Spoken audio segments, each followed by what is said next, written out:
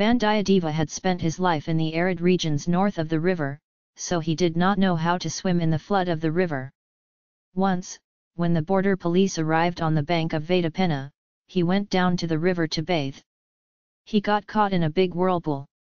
The evil venom swirled around him and tormented him. At the same time it was pulling down. The whirlwind absorbed all the strength of the soon-to-come god. Can't survive anymore, just drown in the vortex. When Vandiyadeva became disheartened, he fell out of the whirlpool of the river. The flood swept him away and saved him on the shore. When Vandiyadeva went back to bed that night, he felt the same sensation as if he had been caught in the eddy of a river. It seemed that he had fallen against his will into the vortex of a great imperial conspiracy. Can you escape this maelstrom of conspiracy just like you escaped that whirlpool of the river? Will God save himself again? The things he learned from the midnight meeting at the Kadampur mansion that day left him reeling.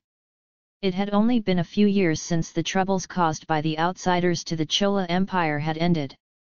Prince Aditha Karikalar Mahavira, an expert in the art of war, Chanakya's in diplomacy.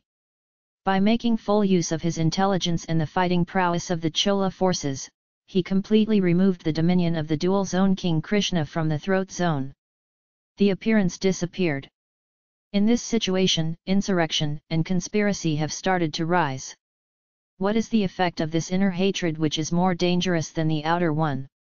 Are not the famous soldiers, ministers, leaders, and officers of the Chola country involved in this terrible attempt? What kind of people were Pulavetare and his brothers? What is their power? What is influence? How much name, fame, influence, and prowess are the others gathered here today? Could this be the first such meeting? How many more places did the Palyavattarayar put Madhurandhagar in Mudapalak and take it to? Damn it! How much has marrying a young woman at an old age helped him in this conspiracy? Until today, no doubt arose in Vandiyadeva's mind that Prince Aditha Karikalar belonged to the Chola throne. He never dreamed of a match. He had heard about Madhurandhagar, the son of Kandaraditha. It is known that the son is a devotee of Shiva just like the father. But he had never heard that he was entitled to the kingdom, or that he could compete for it. That thought had never crossed his mind until then. But how about justifications? Who really deserves the title? Aditha Karikala? Are you an alcoholic? Come to think of it, there seemed to be justification on both sides. If the competition really happened, who would win? What is his duty? Aha! Did we start this pilgrimage from Kanchi with some kind of mental shield? We wished that the Crown Prince Aditha Karikalar behaved well and attained great positions in the Chola Empire. Did we think that even the original kingdom of the monkey clan could be reclaimed in time? It seems that whatever tamarind we hold as a tool for all this will break.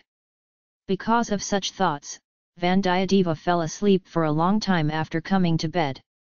At last, on the fourth night of the night, at the time of the eastern dawn, he fell asleep. The next morning Vandiyadeva did not wake up even when he was told that the rays of the rising sun were solar. When Kanamaran came and knocked, he woke up. Did you have a good night's sleep? That's what Kanamaran asked in the manner of entertaining a guest. Then he himself said, I came here after all the other guests had gone to sleep. You were doing Kumbhakarna Seva very well. He said that. Vandiyathevan suppressed all the memories that arose in his mind and said, I know that I came here after watching the herd and lay down. I have just woken up. Ah! It has been so long. It looks like there will be a jamam. I must leave at once. Kandhamara. Order your servants to get the horse ready. He said. It's beautiful. You mean to leave by then? What's the hurry? We should stay here for at least 10 days and go, said Kanamaran. No, father. My father-in-law is not well in Tanjavur. I have received news that survival is difficult. Therefore, I must go and see him as soon as possible and leave immediately, said Vallavarayan. Then we must linger here for a few days on our return. Why, we'll take care of that then, now bid me leave. Don't be in such a hurry. You can leave after breakfast. I'll come with you to the river.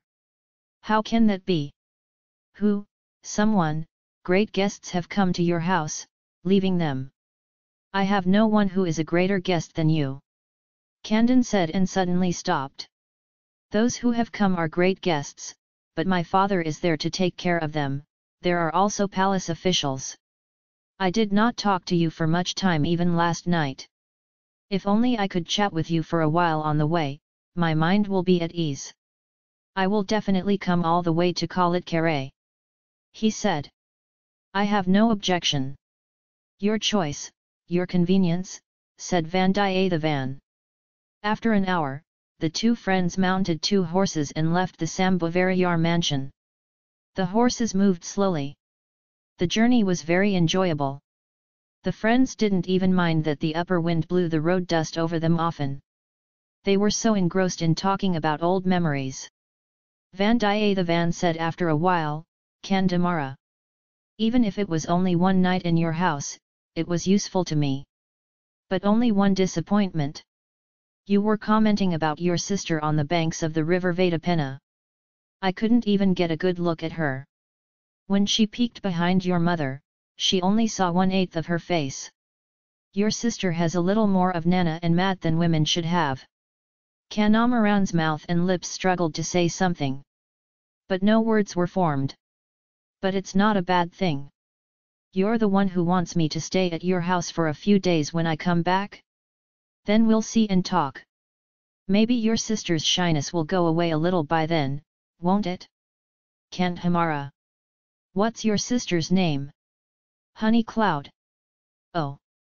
What a sweet name. If only the beauty and character were as good as the name. Kanamaran interrupted, Friend. I beg you one thing. Forget my sister, forget everything I said about her, don't listen to her. He said. What is this, Kandhamara? It's a change of heart. Even last night you were joking about me coming to your house as a son-in-law. What I said was true. But then a different situation arose. My parents decided to marry my sister off somewhere else. Manamegali also agreed to it. Vandiyathevan thought long live Manamegali. He said that. He had no difficulty in guessing to whom they had decided to give Manamegali. They are betrothed to Prince Madhurandhagar who emerged from the closed palanquin.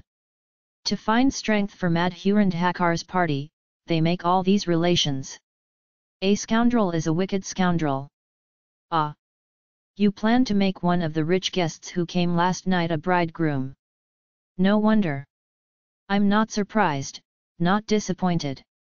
It's just what I expected. How did you expect that? Who will give a wife to a poor orphan like me? What woman will agree to marry a man without a town and a house? If once the ancestors of my clan paid the government, what is it for now? Friend. Stop enough, don't be so mean about me and my family. What you say is no reason. There is another very important reason. You will admit it when you know it. But I will not reveal it now. You will know when the time comes. Kandamara. What is this mystery you are talking about today? Forgive me for that. It's such a big thing that I can't even open up to you. Believe me, whatever it is, it won't affect our friendship. When the time comes, I'll run to you and tell you first. Until then, trust me. I'll never abandon you. Believe. Very grateful for this promise. But I don't know what the circumstances are that make me abandon it. I'm not one to depend on another for survival, Kandhamara. I rely on my clothes and my handiwork. The occasion may soon come when we shall use that sword and work. Then we shall both stand in the same party and fight shoulder to shoulder, so that your cause will be united. What is this? Do you expect some war to come soon? Or do you intend to go to the war in the country of Elam? Elam? You will be amazed when you hear about the beautiful war going on in Elam. Rice and other foodstuffs must go from the Chola country for our soldiers in Elam. Shame. I have something else to say. Be patient, I will tell you when the time comes, Please don't shut my mouth now. Okay, okay. If you don't want to, don't say anything. Don't even open your mouth or you'll see it. Vandiyathevan said. In fact, the flood of the Kalitapura river was visible in the distance. In a few minutes the friends reached the river bank. Adi's new trend went ashore on that day. The other side seemed far away. The trees on the other side were like small plants. Vandiyathevan stood in awe as the deep crimson flood of water rushed towards the lower sea in eddies and eddies, making circular golems, beating drums, trying to break the bank, shouting ho! A stream stopped at Tanaidura. 2 runners were ready with long sticks in hand. A man had already boarded the boat. Looking at him, it seemed that Chikamani was a great devotee of Shiva. One of the boatmen asked, "Are you going to come by boat, Sammy?" "Yes, he's coming, stop the boat," said Kanamaran. The 2 friends jumped down from the horse. "Have you come here without a thought? What shall we do with this horse? Can it be loaded into the boat?" Vandiyathevan asked. "No need, here are 2 men following us. One will take your horse from here to Kadampur. The other will come with you in the boat and earn you another horse while there," said Kanamaran. "Ah! How presumptuous! Aren't you, true friend?" Vandiyathevan said. "You would have thought of the castle like a cow and a woman. You wouldn't have thought that you couldn't take a horse into it. Yes, forgive me for thinking so carelessly of the river of your Chola country. Father, what river is this? What flood is this? Is it not raging like an ocean?" The 2 friends hugged each other and bid farewell. Vandiyathevan went to the river bank and boarded the boat. One of the men who came with Kanamaran also got on board. The boat was ready to depart. The runners started scoring. Suddenly, from a short distance, "Stop! Stop! Stop the boat!" a voice asked. The runners hesitated a bit without scoring. The man who ran with the cow quickly reached the shore. Vandiyathevan knew who he was at first glance. He is a true believer. On learning that the person coming was a Vaishnava, Saivar in the boat said, "Leave!